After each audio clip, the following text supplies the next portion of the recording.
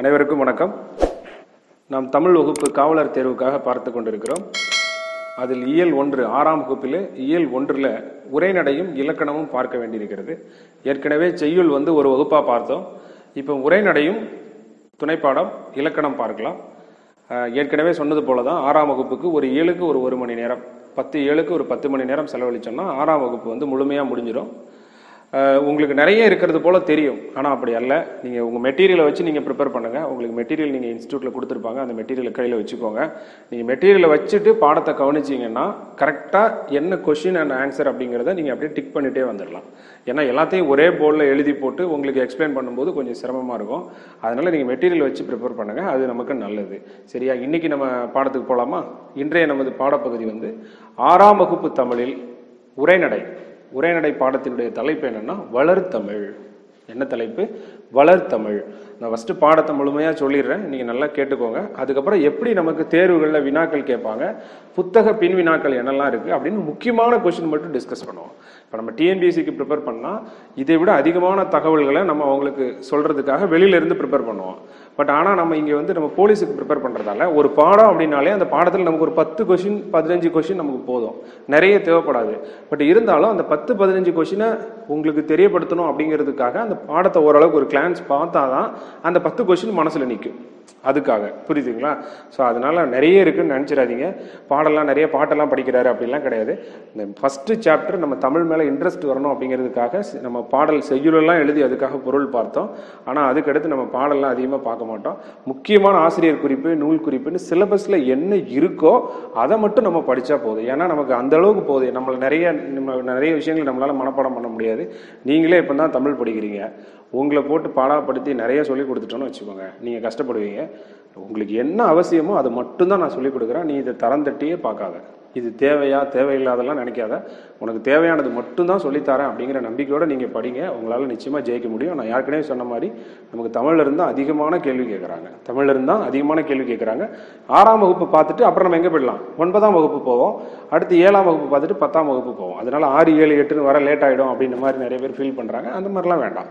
6th முடிச்சு 9th பார்ப்போம், அப்புறம் 7th முடிச்சு 10th பார்ப்போம். அந்த மாதிரி பார்க்கலாம். சரியா? இன்றைக்கி நம்ம பாடத்துக்கு போகலாமா? ஸோ இன்றைய பாடம் 6ஆம் வகுப்பு இயல் 1ல் என்னது? வளர்த்தமிழ் அப்படிங்கிற ஒரு உரைநடை பாடம் பார்க்கலாமா? பாருங்க. ஸோ ஃபர்ஸ்ட் மொழி. மொழி அப்படின்னா என்ன நமக்கு தெரியும், லாங்குவேஜ் இல்லையா? நம்ம தமிழ் மொழி அப்படின்னு சொல்கிறோம். மனித இனத்தினுடைய மிகச்சிறந்த கண்டுபிடிப்பு எது அப்படின்னா மொழி தான். இது ஒரு புக் பேக் கொஸ்டின். மனித இனத்தின் மிகச்சிறந்த கண்டுபிடிப்பு எது அப்படின்னு சொன்னால் மொழி தான். ஸோ சிறந்த கண்டுபிடிப்பு அப்படின்னா என்னன்னு உங்களுக்கு புரிஞ்சிருக்கும். மனித இனத்தின் மிகச்சிறந்த கண்டுபிடிப்பு எது அப்படின்னா மொழி. மொழினா என்ன சார்? நம் கருத்துக்களை பிறர் அறிந்து கொள்ளவும், பிறர் கருத்துக்களை நாம் அறிந்து கொள்ளவும் உதவுவதான் என்னது? மொழி அப்படின்னு நம்ம படிச்சிருப்போம் இல்லையா? உண்மை தானே? நம்ம சிந்திக்கிறதுக்கும் நம்ம சிந்தனையை வெளிப்படுத்துறதுக்கும் எது உதவுது? எந்த கருவி மூலமா நம்ம சிந்திக்கிறோம், எந்த கருவி மூலமா நம்ம சிந்தனையை வெளிப்படுத்துறோம்? மொழிங்கிற கருவி மூலமா தானே. ஸோ அந்த மொழிங்கிற ஒரு கருவி இருக்க போய்தான் நமக்கும் பிற உயிரினங்கள், அதாவது நம்ம பிற உயிரினங்கள் அப்படின்னு நம்ம சொல்றது எது அப்படின்னு சொன்னா மொழிக்கும் பிற உயிரினங்களான நம்ம ஆடு, மாடு, விலங்குகள்லாம் இருக்கு இல்லையா, அவங்களுக்கும் நமக்கும் உள்ள வித்தியாசமே என்ன அப்படின்னா இந்த மொழி தான். பிற உயிரினங்களிடமிருந்து வேறுபடுத்தியும் மேம்படுத்தியும் காட்டுவது எதுனா மொழி தான். ஸோ அப்போ மொழி பற்றி 3 கொஸ்டின். மனித இனத்தின் மிகச்சிறந்த கண்டுபிடிப்பு மொழி. நாம் சிந்திப்பதற்கும் சிந்தனையை வெளிப்படுத்துவதற்கும் உதவுவது மொழி. நம் கருத்துக்களை பிறர் அறிந்து கொள்ளவும் பிறர் கருத்துக்களை நாம் அறிந்து கொள்ளவும் உதவுவது எது? மொழி. பிற உயிரினங்களிடமிருந்து பிற உயிரினங்களிடமிருந்து மனிதனை வேறுபடுத்தியும் மேம்படுத்தியும் காட்டுவது எதுதான்? மொழிதான். சரி சார், உலகத்துல எவ்வளவு சார் மொழிகள் இருக்கு அப்படின்னா உலகத்துல 6000க்கும் மேற்பட்ட மொழிகள் இருக்கிறது. உலகத்துல எவ்வளவு மொழிகள் இருக்கிறது? 6000க்கும் மேற்பட்ட மொழிகள் உலகத்தில் இருக்குது. இந்த 6000க்கும் மேற்பட்ட மொழிகள்ல உலகில் முதலில் தோன்றிய மொழியாக கருதப்படக்கூடிய மொழி நம்மளுடைய தமிழ் மொழி தான். இது நமக்கு கிடைத்த மிகப்பெரிய பெருமை இல்லையா? ஸோ நம்மளுடைய பெருமையை சொல்லி மாளாது. மற்ற மொழிகளை விட பல ஆண்டு காலம், பல ஆயிரக்கணக்கான ஆண்டு காலம் பழமையானது என்னது? தமிழ் மொழி. உலகில் 6000க்கும் மேற்பட்ட மொழிகள் இருக்கின்றன. பாரதியார் அற்புதமா சொன்னாரு, உலகத்துல எவ்வளவு மொழிகள் இருக்கு இல்லையா? அவருக்கும் நிறைய மொழிகள் தெரிஞ்சு வச்சிருந்தார். அவரும் ஒரு 7-8 லாங்குவேஜுக்கு மேல பாரதியாருக்கு தெரியும் இல்லையா? ஸோ பல மொழிகளை கற்றறிந்த அந்த பாரதியார் அழகா சொன்னாரு, யாமறிந்த மொழிகளிலே தமிழ் மொழி போல் இனிதாவது எங்கும் காணோம் அப்படின்னாரு. இது யாருன்னு கேட்பாங்க. யாமறிந்த மொழிகளிலே தமிழ் மொழி போல் இனிதாவது எங்கும் காணோம் என்று பாடியவர் யார் அப்படின்னா பாரதியார். இது ஒரு புக் பேக் கொஸ்டின். இது ஒரு புக் பேக் கொஸ்டின். அப்ப யாமறிந்த மொழிகளிலே அப்படின்னு பாடியவர் யாரு? பாரதி யார். இது தெரிஞ்சிச்சு. ஸோ அப்போ இது புரிஞ்சிருக்கும்னு நினைக்கிறேன். ஓகேயா? சரி, அடுத்து பாருங்க. தமிழ் வந்து மூத்த மொழி. தமிழ் வந்து தொன்மையான மொழி. தொன்மை என்றால் என்ன அர்த்தம்? பழமை. இது ஒரு புக் பேக் கொஸ்டின். தொன்மை என்றால் என்ன அர்த்தம்? பழமை. தமிழ் வந்து மூத்த மொழி. பல ஆயிரம் ஆண்டு 2000 ஆண்டுகளுக்கு முற்பட்ட ஒரு மொழி என்னது? தமிழ் மொழி இல்லையா? ஸோ அற்புதமா அதையும் ஒரு பாரதியார் ஒரு அருமையான மேற்கோள்ல சொல்லியிருக்காரு பாருங்க. என்று பிறந்தவள் என்று உணராத, என்று பிறந்தவள் என்று உணராத இயல்பினலாம், இயல்பினலாம் எங்கள் தாய், எங்கள் தாய் அப்படின்னு சொல்லியிருக்காரு. அருமையா சொல்லியிருக்காரு பாருங்க. என்று பிறந்தவள் என்று உணராத இயல்பினலாம் எங்கள் தாய். அதாவது எங்க தமிழ் மொழி எப்போ தோன்றுச்சு அப்படின்னு யாருக்குமே தெரியாது உலகத்தில். அதான் சொல்றோம் இல்லையா, கல் தோன்றி மண் தோன்றா காலத்தே வாளோடு முன் தோன்றி மூத்த குடி எது? நம் தமிழர் குடி இல்லையா? திங்களோடும், அதாவது சூரியனும் நிலவும் பூமியும் மண்ணும் மலையும் தோன்றிய போதே தமிழ் மொழி தோன்றியது அப்படின்னு பாரதிதாசன் அழகா ஒரு பாட்டில் பாடியிருப்பார். இங்க பாரதியார், இது ரெண்டுமே பாரதியார் சொன்னதான் இங்க கொடுத்துருக்கிறது புத்தகத்துல. ஒண்ணு வந்து யாமறிந்த மொழிகளிலே, இன்னொன்னு என்னைக்கு பிறந்தா நம்ம தமிழ் மொழின்னு நமக்கே தெரியாது, கண்டுபிடிக்கவே முடியாது. அதான் சொல்ல, என்று பிறந்தவள் என்று உணரவே முடியாத உணராத இயல்பினலாம் எங்கள் தாய் அப்படின்னு சொல்லி சொன்னவர் யாரு? பாரதியார். ஞாபகம் வச்சுக்கணும். இது ஒரு முக்கியமான கொஸ்டின். சரியா? சரி, தமிழ் வந்து மூத்த மொழி, பழமையான மொழி. தமிழில் கிடைத்த பழமையான நூல் எது சொல்லுங்க? தமிழில் கிடைத்த பழமையான நூல் எது அப்படின்னா தொல்காப்பியம். தமிழில் கிடைத்த பழமையான நூல் எது? தொல்காப்பியம். இது வந்து எஸ்ஏ எக்ஸாமே 2007 ஃபர்ஸ்டா கேட்ட கொஸ்டின். முதல் கொஸ்டினே இதுதான் கேட்டிருந்தான். தமிழில் கிடைத்த பழமையான நூல் தொல்காப்பியம். ஞாபகம் வச்சுக்கணும். இந்த தொல்காப்பியத்துக்கே மூல நூல் எது தெரியுமா? அகத்தியம். அகத்தியர் அப்படிங்கிறவர் எழுதிய அகத்தியம் தான் தொல்காப்பியத்துக்கே மூல நூல். ஆனால் அகத்தியர் எழுதிய அகத்தியம்ங்கிற நூல் கிடைக்கல. அதனாலதான் தமிழில் கிடைத்த பழமையான நூல் எது அப்படின்னு கேட்டா தொல்காப்பியம். ஞாபகம் வச்சுக்கணும். தமிழில் கிடைத்த பழமையான நூல் எது? தொல்காப்பியம். தமிழில் கிடைத்த பழமையான நூல் எது? தொல்காப்பியம். ஞாபகம் வச்சுக்கணும். சரியா? சரி, அடுத்து தமிழ் வந்து மூத்த மொழி அப்படின்னு சொல்லிட்டோம் இல்லையா? ஏன்னா 2000 ஆண்டுகளுக்கு முன்பு கிடைத்த பழமையான நூல் தொல்காப்பியம். தொல்காப்பியம் என்ன நூல்? இலக்கிய நூலா இலக்கண நூலா? தொல்காப்பியம் சொல்லுங்க. இலக்கண நூல். அப்ப தொல்காப்பியம்ங்கிறது இலக்கண நூல் அப்படிங்கிறதுல இருந்து உங்களுக்கு என்ன ஒரு விஷயம் தெரிய வருது? கொஞ்சம் யோசிச்சு பாருங்க.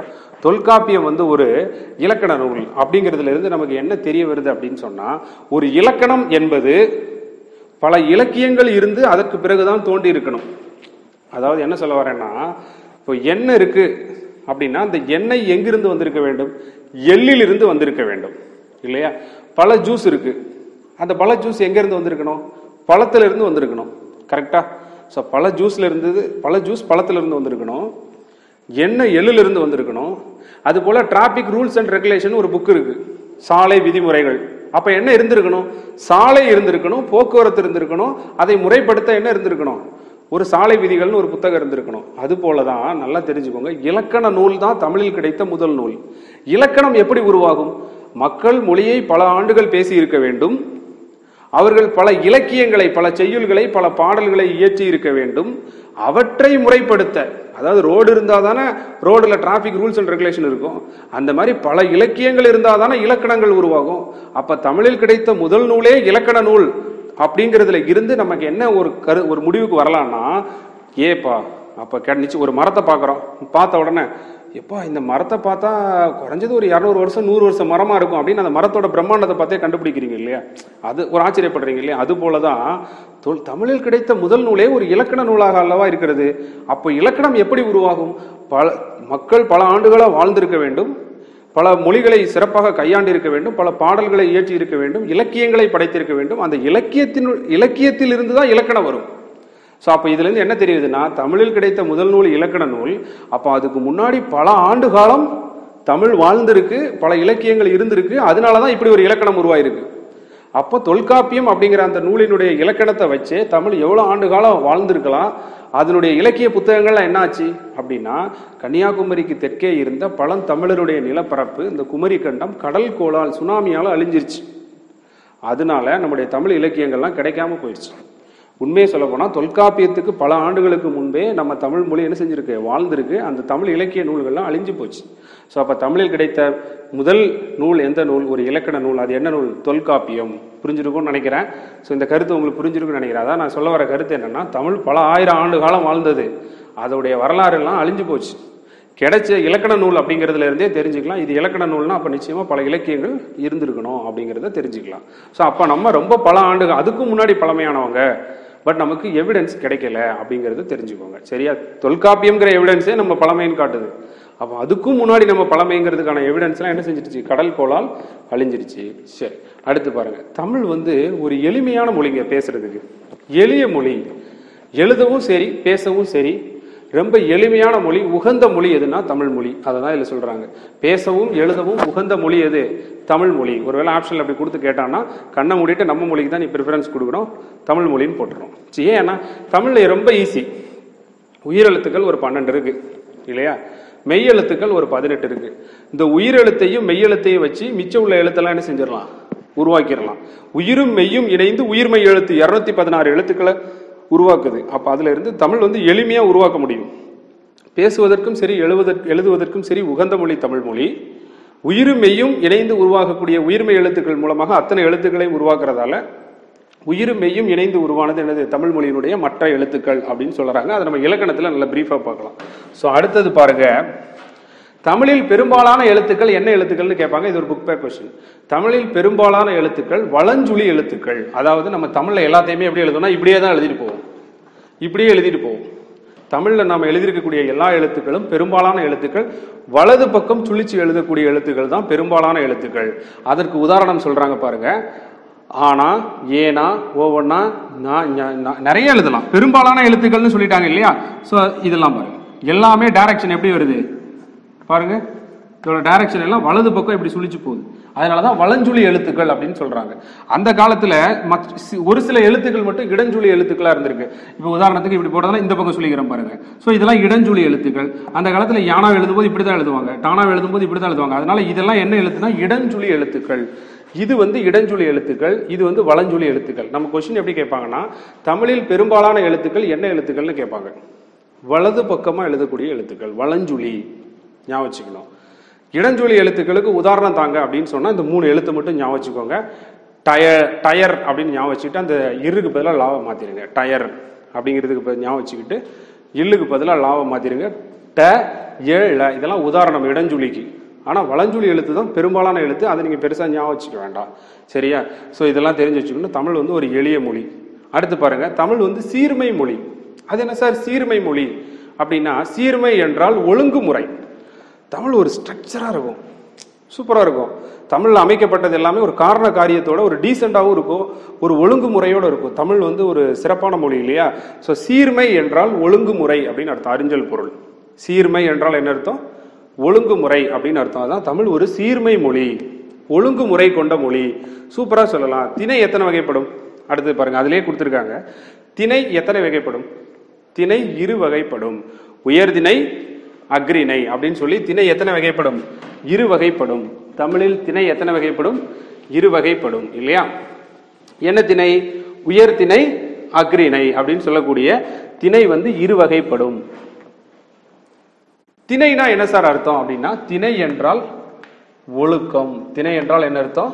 ஒழுக்கம். உயர்ந்த ஒழுக்கம் உடைய மக்கள் இருப்பாங்களே, நல்லா சிந்திக்கக்கூடியவங்க தான் மக்கள். மக்கள் எல்லாம் உயர்திணை. மக்கள் என்ன திணை? உயர்திணை. சரியா? மக்கள் அல்லாத திணை அக்ரிணை.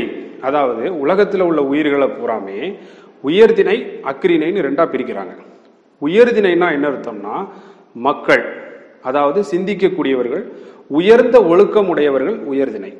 அது அல்லாத உயிருள்ள, அது ஒரு பறவையோ விலங்கோ இல்லை செடியோ கொடியோ கல்லோ எதுவாக இருந்தாலும் உயிர் உள்ள உயிர் இல்லாத அவை அனைத்தும் அக்ரிணை. தமிழில் திணை 2 வகைப்படும். ஒன்று இலக்கணத்தில் அகத்திணை புறத்திணைன்னு படிச்சிருப்பீங்க இல்லையா? அகம் புறம் அப்படின்னு படிச்சிருப்பீங்க. அப்படியும் எடுத்துக்கலாம், அது வேற. அகத்திணை புறத்திணை அது வேற. இது எப்படி திணைனா உயர்திணை அக்ரிணை. திணை என்றால் என்னன்னு நிச்சயமா நமக்கு எக்ஸாம்ல கேட்க வாய்ப்பு இருக்கு. திணை என்றால் ஒழுக்கம். உயர்ந்த ஒழுக்கம் உடையவை உயர்திணை. உயர்ந்த ஒழுக்கம் உடையவர்கள் யாரு? மனிதர்கள், மக்கள், தேவர், நரகர், இவங்கெல்லாம் உயர்ந்த ஒழுக்கமுடையவர்கள் அப்படின்னு நன்னூல் அழகா சொல்லுது. இவங்கெல்லாம் உயர்திணை. அது அல்லாத உயிர் உள்ளவையும் உயிரற்றவையும் என்னது? அக்ரிணை. தமிழ்ல ஒரு பியூட்டி உண்டு. உயர்திணை அப்படிங்கிறதுக்கு எதிர்ச்சொல் சொல்லுங்க பார்க்கலாம். உயர்திணை அப்படிங்கிறதுக்கு நம்ம எதிர்ச்சொல் சொன்னோம்னா, உயர்திணைக்கு எதிர்ச்சொல் வந்து தாழ்த்திணை அப்படின்னு தானே வரணும். ஆனா நம்ம தாழ்த்திணை அப்படிங்கிற வார்த்தையை நம்ம என்ன செய்யல, தாழ்வு திணை அப்படிங்கிற வார்த்தையை நம்ம என்ன செய்யல, பயன்படுத்தல. அதுக்கு பதிலாக நம்ம என்ன திணைங்கிற வார்த்தையை பயன்படுத்துறோம்னா அக்ரிணை. அக்ரிணைனா என்ன சார் அர்த்தம் அப்படின்னா அல் கூட்டல் திணை. அல் கூட்டல் திணை. அல் திணை என்றால் அல்லாத திணை, அதாவது உயர்ந்த ஒழுக்கமுடைய திணை, அது அல்லாத திணை. அப்போ உயர்திணைக்கு ஆப்போசிட் என்ன? உயர்திணைக்கு ஆப்போசிட் என்ன, எதிர்ச்சொல் என்ன அப்படின்னு கேட்டா அக்ரிணை. அக்ரிணை எப்படி பிரிக்கலாம்? அல் கூட்டல் திணை அப்படி பிரிக்கலாம். அக்ரிணை எப்படி பிரிக்கலாம்? அல் கூட்டல் திணை. ஸோ ஓகேயா, புரியுதா? நீங்கள் அப்படியே கவனிச்சுட்டு வந்துட்டு மெட்டீரியல் வச்சு பார்த்தீங்கன்னா ஈஸியாக இருக்கும் உங்களுக்கு. இல்லைனா ஸ்கூல் புக்கு 6ஆம் கிளாஸ் தமிழ் புக்கை பிரித்து வச்சுக்கிட்டு நீங்கள் பார்த்தீங்கன்னா இன்னும் உங்களுக்கு ஈஸியாக இருக்கும். பட் ஆனால் ஸ்கூல் புக்கில் எல்லாமே நமக்கு தேவையில்லை இல்லையா? அதனால் மெட்டீரியல் வச்சே ப்ரிப்பேர் பண்ணுங்க. சரி, ஓகே, புரிஞ்சிருக்கும்னு நினைக்கிறேன். திணை எத்தனை வகைப்படும்? 2. உயர்திணை, அக்ரிணை. திணைனா அர்த்தம் ஒழுக்கம். உயர்திணைனா அர்த்தம் உயர்ந்த ஒழுக்கமுடைய மக்கள் உயர்திணை. அது அல்லாத மக்கள் இல்லாத விலங்குகளோ பறவையோ செடி கொடி எல்லாமே என்னது? அக்ரிணை. உயர்திணை அதுக்கு ஆப்போசிட் தாழ்வு திணைன்னு சொல்லாம ஏன் அக்ரிணைன்னு சொல்றாங்கன்னா தமிழினுடைய சீர்மை எப்படி, ஒழுங்குமுறை எப்படி, டீசென்டான மொழி தமிழ். கீழே ஒரு எக்ஸாம்பிள் கொடுத்துருக்காங்க பாருங்க, பாகட்காய் அப்படின்னு கொடுத்துருக்காங்க. இதை சொன்னா நீங்க புரிஞ்சிருப்பீங்க. பாகட்காய் அப்படின்னா இதை எப்படி பிரிக்கலாம்னா பாகு கூட்டல் அல் கூட்டல் காய். இது கேட்பாங்க, ஒரு பரீட்சையில கேட்டது. பாகட்காய் அப்படிங்கிறத எப்படி பிரிக்கலாம்? பாகு அல் காய். பாகு என்றால் இனிப்பு, அல் என்றால் அல்லாத, காய் இனிப்பு அல்லாத காய் பாகட்காய் என்று அழைக்கப்படுகிறது. இனிப்பு அல்லாத காய் எப்படி அழைக்கப்படுகிறது? பாகட்காய் என்று அழைக்கப்படுகிறது. பாகட்காய் எப்படி பிரிக்கணும்? பாகு கூட்டல் அல் கூட்டல் காய். பாகட்காய் இனிப்பு அல்லாத காய், அதுதான் என்னது? பாகட்காய். எப்படி சொல்றாங்க பாருங்க, கசப்பான காய்னு சொல்லாம இனிப்பு இல்லாத காய் அப்படின்னு சொல்றாங்க. அதுபோல உயர்வு திணையை தாழ்வு திணைன்னு சொல்லாம அது அல்லாத திணை அக்ரிணை அப்படின்னு சொல்றாங்க. இது வந்து தமிழ் மொழியோட பியூட்டி. இது வந்து ஒரு ஒழுங்குமுறை சீர்மை மொழி அப்படிங்கிறதுக்கு ஒரு உதாரணத்துக்கு நமக்கு 6ஆம் வகுப்பு புத்தகத்தில் கொடுத்துருக்காங்க. அடுத்து தொடர்ந்து தமிழ் மொழியை பார்க்கலாம். தமிழ் மொழி வந்து ஒரு வளமை மொழி, நிறைய இருக்கு தமிழ் மொழியில. தமிழ் மொழியில உள்ள இலக்கண நூல்கள் சொல்லுங்கன்னா இதெல்லாம் சொல்லுவீங்க. தொல்காப்பியம், நன்னூல். உதாரணத்துக்கு நிறைய இலக்கண நூல்கள் இருக்கு. ஒரு உதாரணத்துக்கு சொன்னா என்ன சொல்லலாம்? தொல்காப்பியம், நன்னூல். தொல்காப்பியம் எழுதியது யாரு? தொல்காப்பியர். நன்னூல் எழுதியது யாரு? பவணந்தி. என்ன பேரு? பவணந்தி முனிவர். நன்னூல் எழுதியவர் யாரு? பவணந்தி முனிவர். இதெல்லாம் நமக்கு நிச்சயமா எக்ஸாம்ல கேட்பாங்க. தொல்காப்பியம் எழுதியது தொல்காப்பியர், நன்னூல் எழுதியது பவணந்தி முனிவர். நன்னூல் என்பது என்ன நூல்னு கேட்பாங்க. அப்படி கேட்டா நன்னூல் தொல்காப்பியம் எல்லாம் என்ன நூல்? இலக்கண நூல். தமிழ்ல பல வளமையான நூல்கள் நிறைய இருக்கு. எப்படிப்பட்ட நூல்கள்லாம் இருக்கு? இலக்கண நூல் இருக்கு. அது போல 8 தொகை 10 பாட்டுன்னு சொல்லக்கூடிய சங்க இலக்கியம் இருக்கு. இதெல்லாம் என்ன நூல்? சங்க இலக்கியம். சங்க காலத்திலேயே உருவானதால இதுக்கு சங்க இலக்கியம்னு பேரு. சங்க காலத்திலேயே உருவானதால இதுக்கு என்ன பேரு? சங்க இலக்கியம்னு பேரு. 8 தொகையும் 10 பாட்டும் என்ன இலக்கியங்கள்னு கேட்பாங்க? சங்க இலக்கியங்கள்.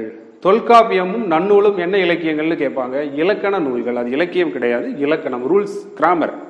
அடுத்து பாருங்க, திருக்குறளும் நாலடியாரும் என்ன நூல்னு கேட்பாங்க? அறநூல்கள். அறம்னா என்னது? நீதி. திருக்குறள் ஒரு அப்படின்னு கேட்பாங்க. திருக்குறள் ஒரு அறநூல், திருக்குறள் ஒரு நீதி நூல் இல்லையா? அறமும் நீதியும் ஒண்ணுதான். சரியா, புரியுதா? திருக்குறள் நாலடியார்லாம் என்னது? அறநூல். சிலப்பதிகாரம், மணிமேகலை, சீவக சிந்தாமணி, வளையாபதி, குண்டலகேசி இதெல்லாம் என்ன நூல்கள்? சிலப்பதிகாரம், மணிமேகலை எல்லாம் என்ன நூல்கள்? சிலப்பதிகாரம், மணிமேகலை எல்லாம் என்னது? காப்பியங்கள். 50 காப்பியங்கள் அப்படின்னு படிச்சிருக்கீங்களா? சரி, அப்ப இலக்கணம்னா என்ன, சங்க இலக்கியம்லாம் என்ன, அறநூல்கள்னா என்ன, 50 காப்பியங்கள்னா என்ன அப்படின்னு நமக்கு தெரியணும். சிலம்பும் மணியும் சிலப்பதிகாரமும் மணிமேகலையும் காப்பியங்கள், திருக்குறள் நாலடியார் அறநூல்கள், தொல்காப்பியம் இலக்கண நூல். இப்படி நம்ம நல்லா தெரிஞ்சு வச்சுக்கணும். சரியா? ஸோ அடுத்து பாருங்க, தமிழ் வந்து சொல்வளம் மிக்கதுங்க. நிறைய தமிழ்ல கலை சொற்கள் அதிகம். இன்னைக்கும் பாருங்க, விதவிதமா அறிவியல் உருவாகி வந்துட்டே இருக்கு. ஆனா எல்லாத்துக்கும் தமிழ்லையும் வார்த்தை இருக்கு, எல்லாத்துக்கும் வார்த்தை இருக்கு. பேக்கரி இருக்கா? தமிழ் வந்து பிற மொழியை நம்ம தமிழ்ல இருந்து எடுத்தா கூட தமிழ் வந்து தனித்து இயங்கும், தலை தோங்கும். இப்போ மற்ற லாங்குவேஜ் அப்படி கிடையாது. இப்போ இங்கிலீஷ் எடுத்துக்கோங்களேன், அது ஒரு பிச்சைக்கார லாங்குவேஜ் இங்கிலீஷ். நீ இங்கிலீஷ்ல இருந்து மற்ற மொழியினுடைய சொற்களை எடுத்துட்டோன்னு வச்சுக்கோங்க. இங்கிலீஷ் தமிழ்ல இருந்து கொஞ்சம் கடை வாங்கியிருக்கு, கிரேக்கத்துல இருந்து கடை வாங்கியிருக்கு, லத்தீன்ல இருந்து கடை வாங்கியிருக்கு, சமஸ்கிருதத்துல இருந்து கடை வாங்கியிருக்கு. இது எல்லாத்தையும் இங்கிலீஷ்ல இருந்து எடுத்துட்டோம்னா இங்கிலீஷ் கடைசி ஒரு பிச்சைக்கார லாங்குவேஜ். அது சுமார் ஒரு ரீசெண்ட் இயர்ஸ்ல வந்தது தான். தமிழ் அளவுக்கு 2000 ஆண்டு பழமையான மொழியெல்லாம் என்னது இங்கிலீஷ் கிடையாது இல்லையா? ஸோ இங்கிலீஷ் வந்து ஒரு பிச்சைக்கார லாங்குவேஜ், எல்லாத்தையும் கடன் வாங்கின லாங்குவேஜ் தான் இங்கிலீஷ் இல்லையா? ஸோ இங்கிலீஷ் தெரியல அப்படிங்கிறதுக்காண்டி அவன் அறிவில்லாதவன் அப்படின்னு நம்ம எடுத்துக்க முடியாது. நாலேஜ் வேற, என்னது லாங்குவேஜ் வேற, சரியா? ஸோ நாலேஜ் வேற, லாங்குவேஜ் வேற. அது ஜஸ்ட் இங்கிலீஷ்ங்கிறது ஒரு லாங்குவேஜ் தான். பட் உன் அறிவுன்றது உனக்கு என்ன இருக்கு இருக்கும், சரியா? அதனால இங்கிலீஷ் தெரியலன்னா அறிவாளி இல்லை அப்படின்லாம் அர்த்தம் கிடையாது. சரி, நம்ம மொழியிலே எவ்வளவு வளமை இருக்கு பாருங்க இல்லையா? ஸோ நம்மள சொல்வளம் மிக்க மொழி. ஒரு பூனை எடுத்துட்டா கூட பூவின் நிலைகள் எத்தனை அப்படின்னு சொல்லி பரீட்சையில கேட்பாங்க. 7. பூவின் நிலைகள் எத்தனை? 7. ஞாபகம் வச்சுக்கணும், 7. ஒரு பூ இருக்குன்னா அந்த பூல 7 நிலைகள் இருக்கான். அந்த பூ எப்படி நான் சொல்லுவேன் பார்த்தீங்களா?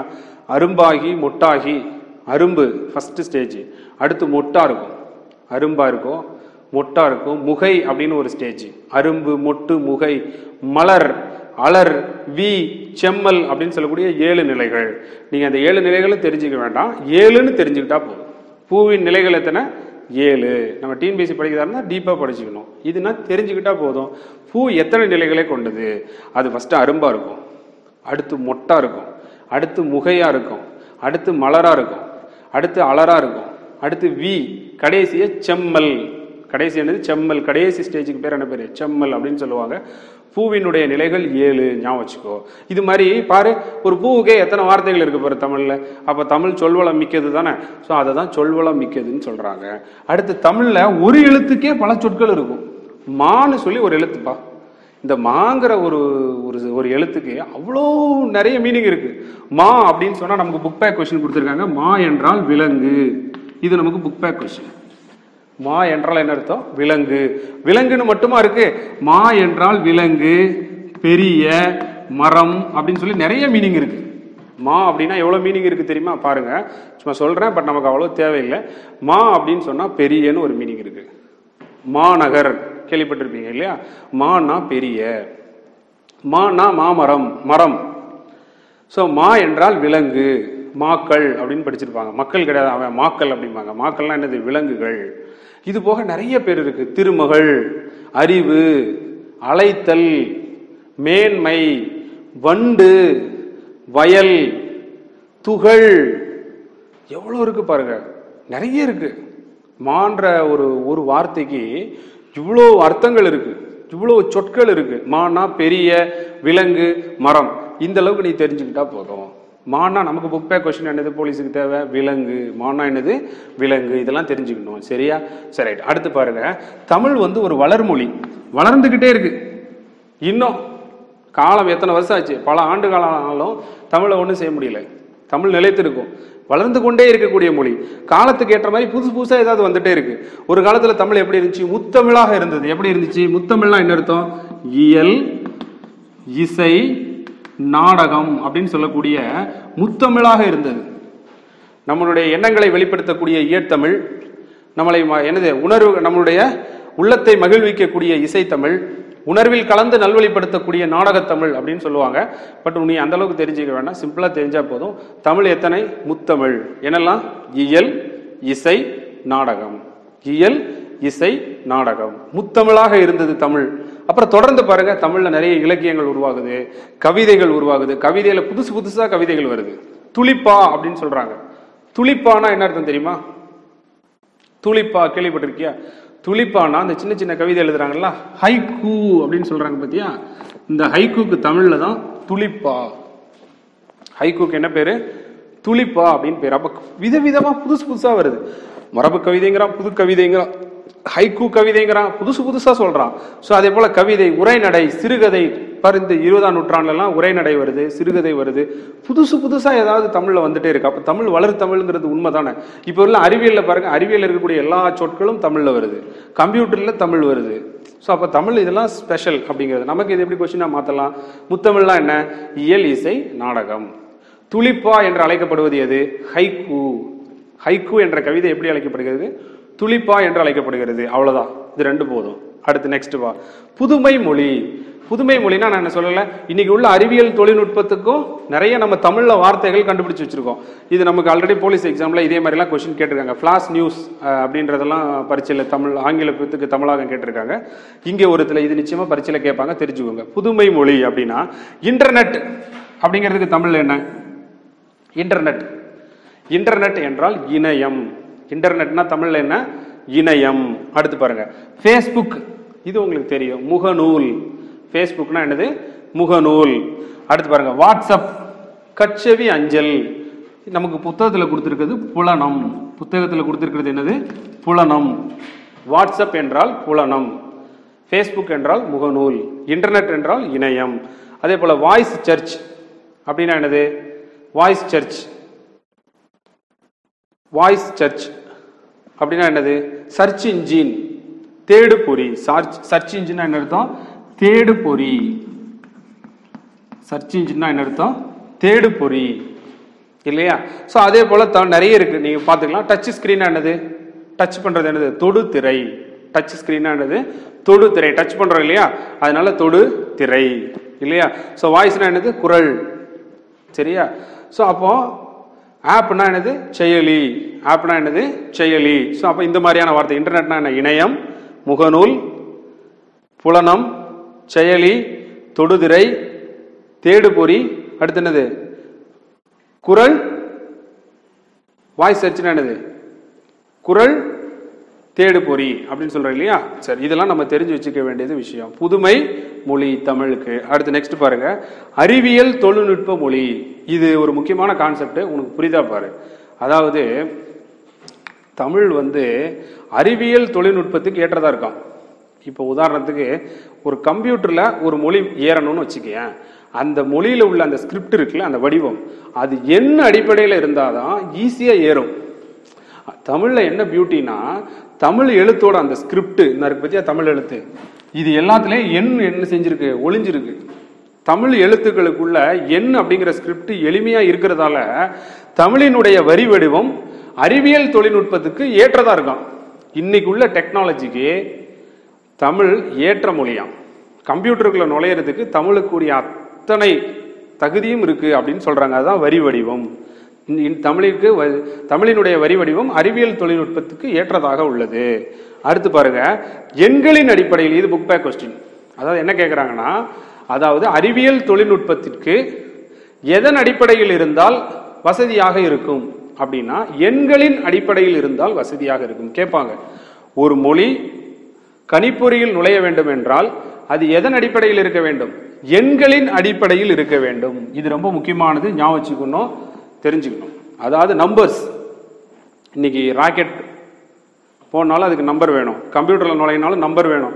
எழுத்தை விட எண் தான் ரொம்ப முக்கியமானது. எழுத்தை விட எண் தான் ரொம்ப முக்கியமானது. அதனாலதான் திருவள்ளுவர் கூட பாடினாரு, எண்ணென்ப ஏனை எழுத்தென்ப இவ்விரண்டும் கண்ணென்ப வாழும் உயிருக்குன்னாரு.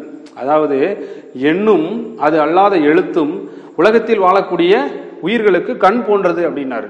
அதாவது அந்த காலத்திலேயே எண்ணும் அது அல்லாத எழுத்தும் முக்கியமானதுன்னாரு.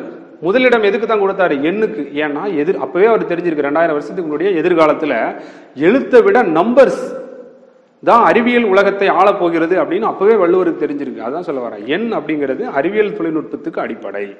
நம்ம தமிழ்ல இருக்கக்கூடிய தொல்காப்பியம் இருக்கு இல்லையா, அதுவும் நன்னூல், இந்த இலக்கண நூல் இருக்கு இல்லையா, இதெல்லாம் எண்கள் அடிப்படையில் அமைந்திருக்கான்.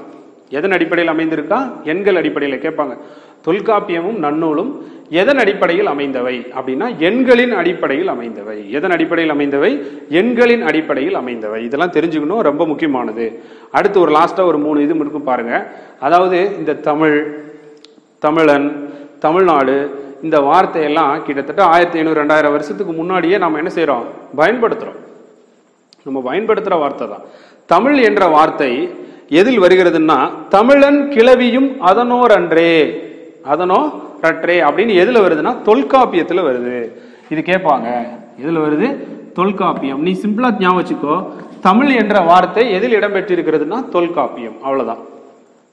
தமிழ் என்ற வார்த்தை எதில் இடம்பெற்றிருக்கிறது? தொல்காப்பியம்.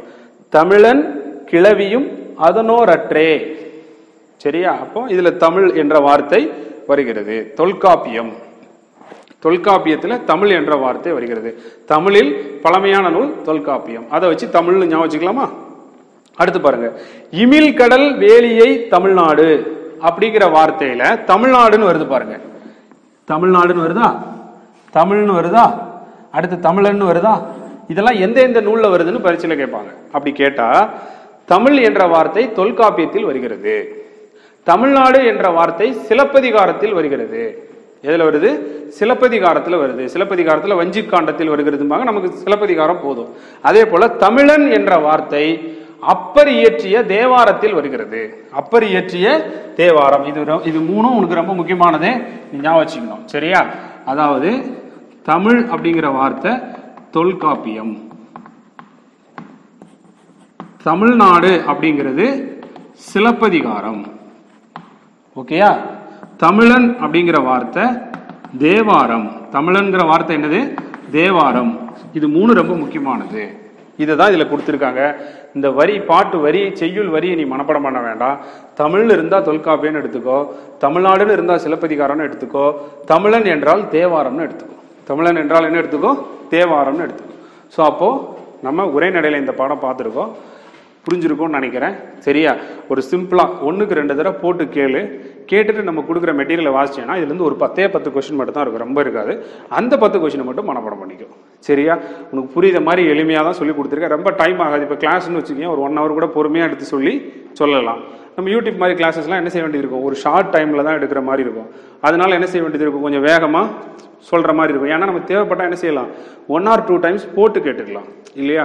பட் நான் ஸ்கூல் புக்கில் 6ஆம் கிளாஸ் உரைநடையில் என்ன இருக்கோ அது எல்லாமே சொல்லிட்டேன். பட் எல்லாத்துலேயும் உனக்கு தேவை ஒரு 10-15 கொஸ்டின் தான். அதை மட்டும் நான் புக் பேக் கொஸ்டின் அழுத்தி சொல்லியிருப்பேன். நீ போட்டு கேட்டேன்னா தெரியும். நீங்கள் அதே போல் என்ன பண்ணுங்கள், மெட்டீரியல் வச்சு படிங்க. சரியா? ஸோ உங்களுக்கு நிச்சயமாக நல்லா புரியும். ஸோ இப்போ கொஞ்சம் லாஸ்ட்டாக தமிழ் எண்கள் பார்க்கலாமா? தமிழ் எண்கள் பாருங்க. இதுதான் தமிழில் ஒன்று அப்படின்னு சொல்கிறதுக்கு கே அப்படின்னா 1. இதுலேயே இருக்கு பாருங்க. 1, 2, 3, 4, என்னது 4, 5 பாரு. இதுலேயே இருக்கு பாரு 1 இருக்கா? 1 என்னதுன்னா கா. இதுக்கு ஷார்ட்கட் இருக்கு. சிம்பிளாக எல்லாரும் சொல்கிற ஷார்ட்கட்டு தான். அது கூட நம்ம ஞாபகம் வச்சுக்கலாம். எல்லாரும் சொல்கிற ஷார்ட்கட்டு தான், ஞாபகம் வச்சுக்கலாமா? பாரு, கா அப்படின்னா 1. இதை கடுகு அப்படின்னு வச்சுக்கலாமா? கடுகு அப்படி வச்சுக்கலாமா? ஊன்னா 2. இதை உளுந்து அப்படி வச்சுக்கலாமா? கடுகு உளுந்து. இதை நனைச்சி அப்படின்னு சொல்லும்போது இந்த நான் எழுதுவோமா, அதுக்கு பதிலாக இந்த ஞா போட்டுக்குவோம். நனைச்சி, அதாவது நனைச்சி அப்படிங்கிறத இப்படி எழுதிக்கணும். நனைச்சி, கடுகு உளுந்து நனைச்சி, சமைச்சி, ருசிச்சி. ஸோ அப்போ பாரு, ஃபஸ்ட்டு 5 எழுத்துக்கு பாரு. கடுகு உளுந்து நனைச்சி, சமைச்சி, ருசிச்சி. சரியா? சு அப்படிங்கிறத சா இப்படி வச்சுக்கோ. சரியா? இப்படி எழுதுனா பாரு, சாப்பிட்டேன்.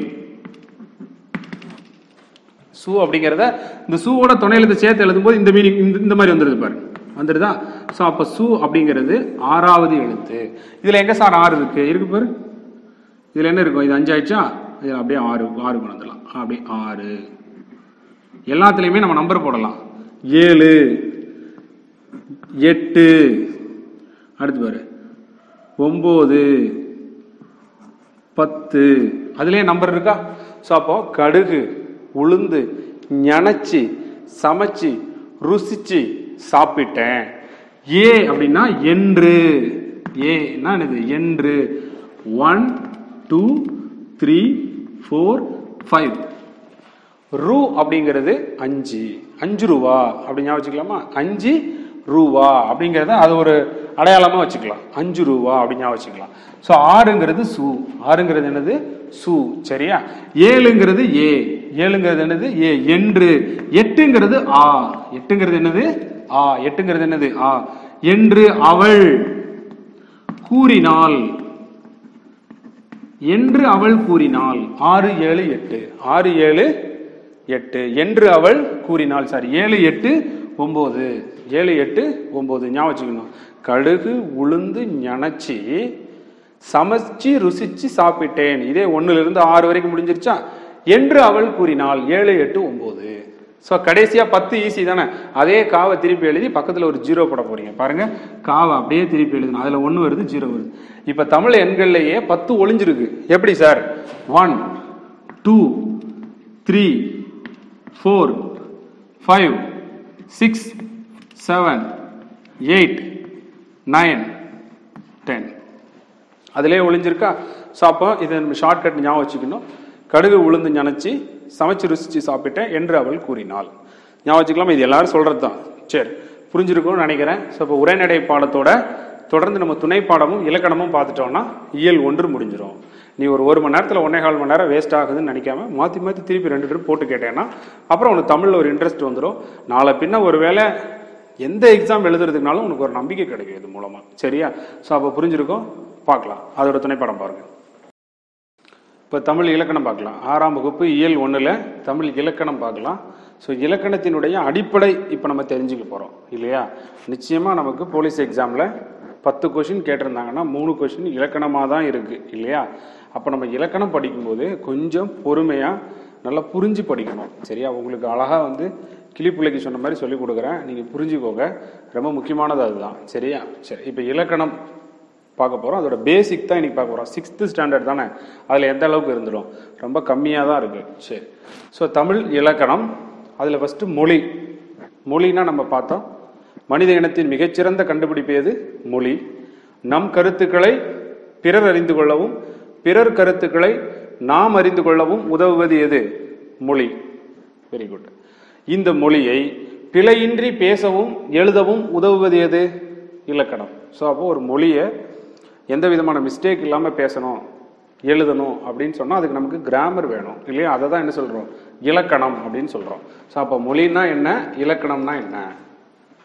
பிழையின்றி எழுதவும் பேசவும் உதவுவது என்னது? இலக்கணம். சரி, தமிழ் மொழியில் இலக்கணம் இருக்கு இல்லையா?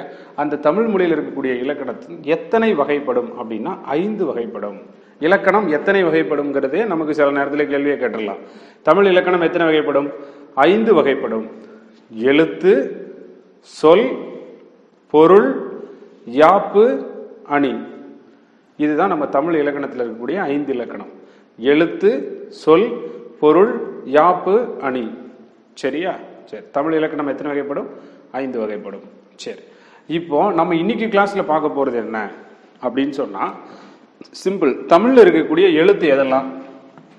ஒன்று உயிர் எழுத்து இருக்கு, அப்புறம் மெய் எழுத்து இருக்கு, அப்புறம் உயிர்மெய் இருக்கு, அப்புறம் ஆயுத எழுத்து இருக்கு இல்லையா? தமிழ்ல இவ்வளவுதான் எழுத்துக்கள் இருக்கு. தமிழ்ல உள்ள மொத்த எழுத்துக்கள் எத்தனை? உயிர் எழுத்துக்கள் 12, மெய் எழுத்துக்கள் 18, உயிர்மெய் 216, ஆயுத எழுத்து 1, ஆக 247 எழுத்து இருக்கு. தமிழ்ல எவ்வளவு எழுத்து இருக்கு? 247 எழுத்து இருக்கு. அதுல உயிர் எழுத்துக்கள் எத்தனை? 12. உயிர் எழுத்துக்கள் எதுல இருந்து எது வர? ஆனா, ஆவனால இருந்து அவ்வனா வரைக்கும். இதுதான் உயிர் எழுத்து. உயிர் எழுத்து எத்தனை? 12. மெய் எழுத்து இக்கு இஞ்சி, இதுல இருந்து எது வரைக்கும்? இன்னு வரைக்கும் ஒரு 18 எழுத்து. இந்த உயிரும் மெய்யும், அதாவது இந்த 18ம் இந்த 12ஐயும் பெருக்குனீங்கன்னா அதுதான் உயிர்மெய். 12 × 18 பெருக்குனா எவ்வளவு? 216. 216 எழுத்து உயிர்மெய். ஆயுத எழுத்து எத்தனை? 1. ஸோ டோட்டலாக எவ்வளோ எழுத்து? 247 எழுத்து தமிழ் மொழியில் இருக்கு. சரி, இப்போ நம்ம இன்னைக்கு பார்க்க போகிற பாடம் இதை தான் பார்க்க போகிறோம். இன்னைக்கு நம்ம பார்க்க போகிற பாடம் என்ன பார்க்க போகிறோம்? இதை தான் பார்க்க போகிறோம். உயிர் எழுத்துக்கள், மெய் எழுத்துக்கள், உயிர்மெய் எழுத்துக்கள், ஆயுத எழுத்துக்கள், இதுதான் இன்னைக்கு நம்ம பாடம். சரி, பார்க்கலாமா? சரி, ஃபர்ஸ்ட் பாருங்க, உயிர் எழுத்துக்கள். முதல்ல என்னது?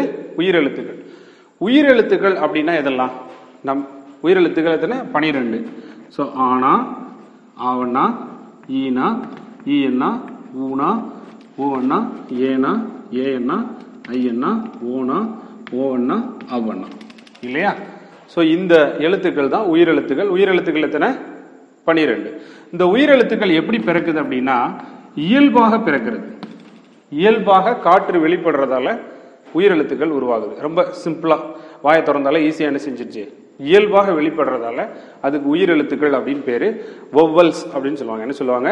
வொவல்ஸ் அப்படின்னு சொல்லுவாங்க. அதான் இயல்பாக காற்று வெளிப்படுவதால் தோன்றும் எழுத்துக்கள் எதுன்னு கேட்டா உயிர் எழுத்துக்கள். சரி, உயிர் எழுத்துக்களை ரெண்டா பிரிக்கலாம்.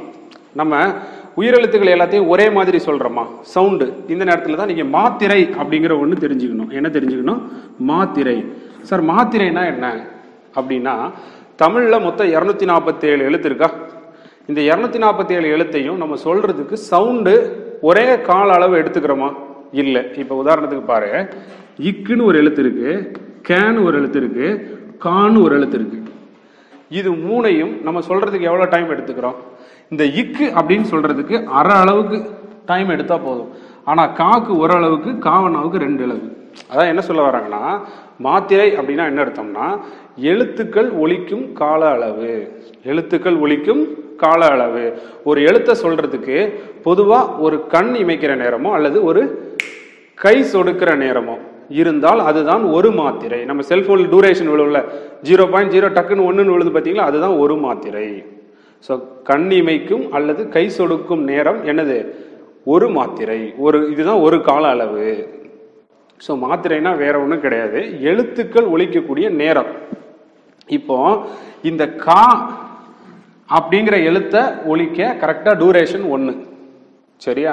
கான்னு சொல்லும்போது பாருங்க, கா 1, கான் இழுத்தா கா 2 சவுண்டு. ஸோ அப்போ கான் இழுத்தா 2 சவுண்டு, 2 மாத்திரை. க அப்படின்னு சொன்னா ஒரு மாத்திரை.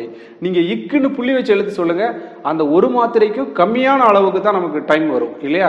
இக்கு. அப்போ அரை மாத்திரை. இக்குன்னா என்னது? அரை மாத்திரை. இக்கு என்னது? புள்ளி வச்ச எழுத்து எல்லாமே மேக்சிமம் எத்தனை மாத்திரை தான்? புள்ளி வச்ச எழுத்துனாலே அரை மாத்திரை தான். ஒரு எழுத்தை சிம்பிளா சொன்னீங்க அப்படின்னா ஒரு மாத்திரை. நீண்டு ஒலித்தால் அது என்னது? இதை தான் தமிழ்ல அழகா சொல்றாங்க. இதுக்கு பேரு குறில். ஒரு மாத்திரைனா என்னது? குறில். 2 மாத்திரைனா என்னது? நெடில். குறில்னா என்னது? ஒரு மாத்திரை. நெடில்னா என்னது? 2 மாத்திரை. புள்ளி வச்சதுக்கு குறில் நெடில்னு பேர் கிடையாது. புள்ளி வச்ச எழுத்து அரை மாத்திரை.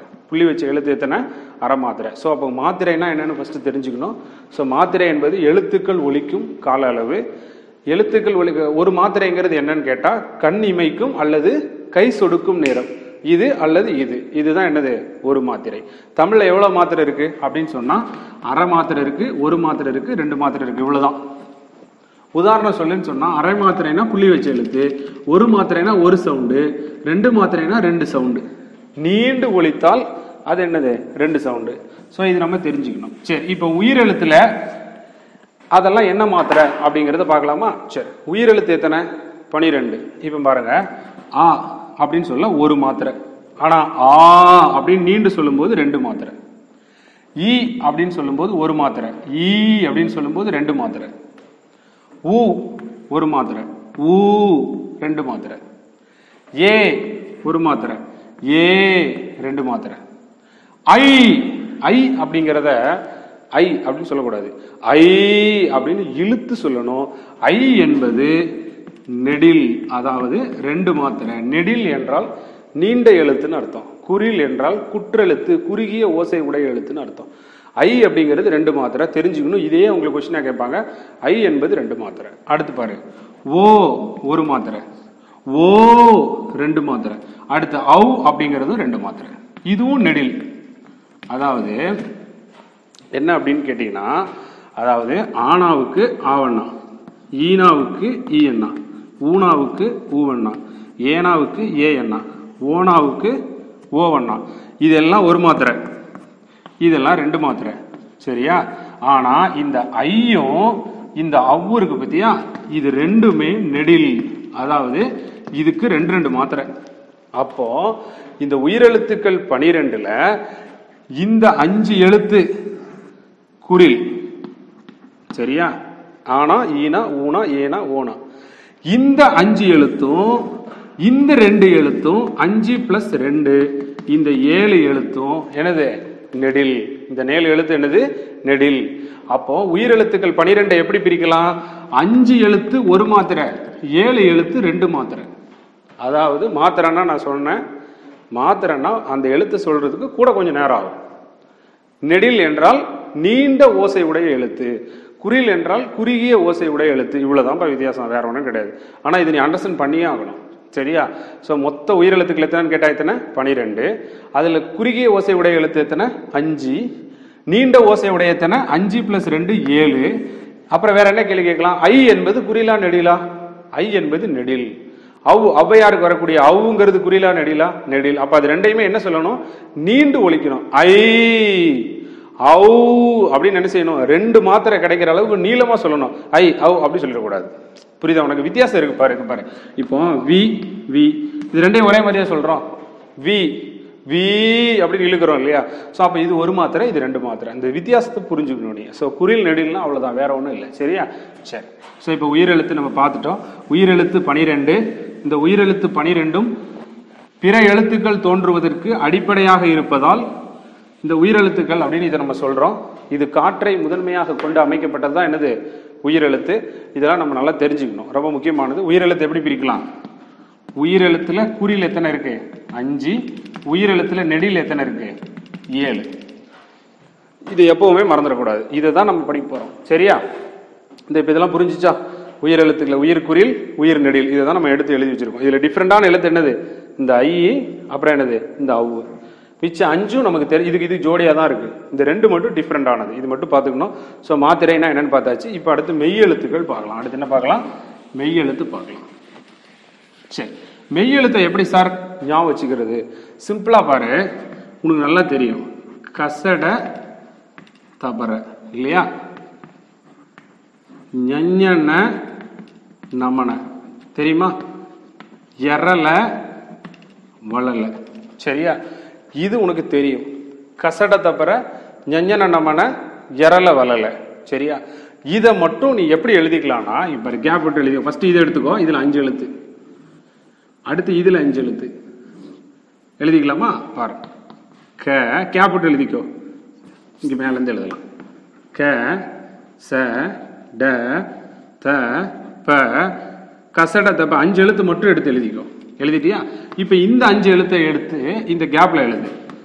ஞஞன ஞஞன நம. எழுதிட்டியா? சோ இப்ப 10 எழுத்து முடிஞ்சிருச்சா? இப்ப இந்த 6 எழுத்து அப்படியே எடுத்து எழுதிரு. எரல வளல. எழுதிட்டியா?